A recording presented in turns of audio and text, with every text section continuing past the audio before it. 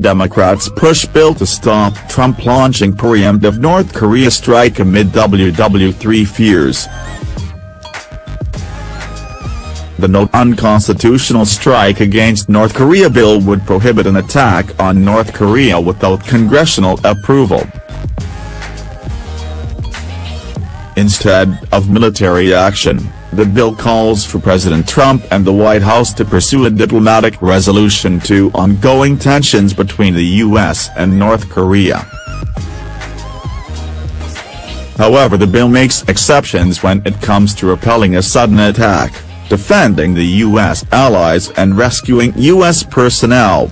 The bill was launched by Democrats John Conyers in the House of Representatives and Ed Markey in the Senate.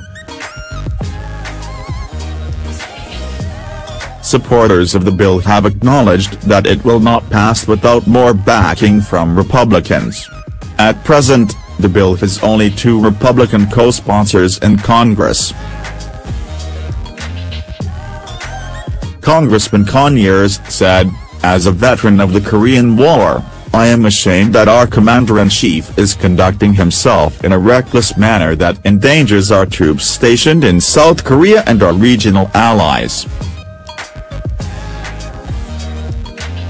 Senator Markey added, "President Trump's provocative and escalatory rhetoric, with threats to unleash fire and fury and totally destroy North Korea, cannot be allowed to turn into reality. As long as President Trump has a Twitter account, we must ensure that he cannot start a war or launch a nuclear-first strike without the explicit authorization of Congress." Meanwhile, U.S. Defense Chief James Mattis yesterday warned that North Korea should prepare for a U.S. onslaught if it continues to escalate its war rhetoric.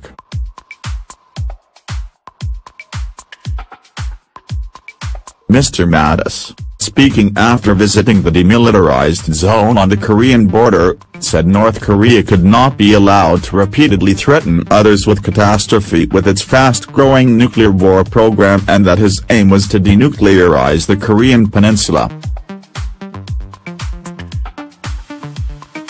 He added, "We are doing everything we can to solve this diplomatically, everything we can. But ultimately our diplomats have to be backed up by strong soldiers, sailors, airmen and Marines."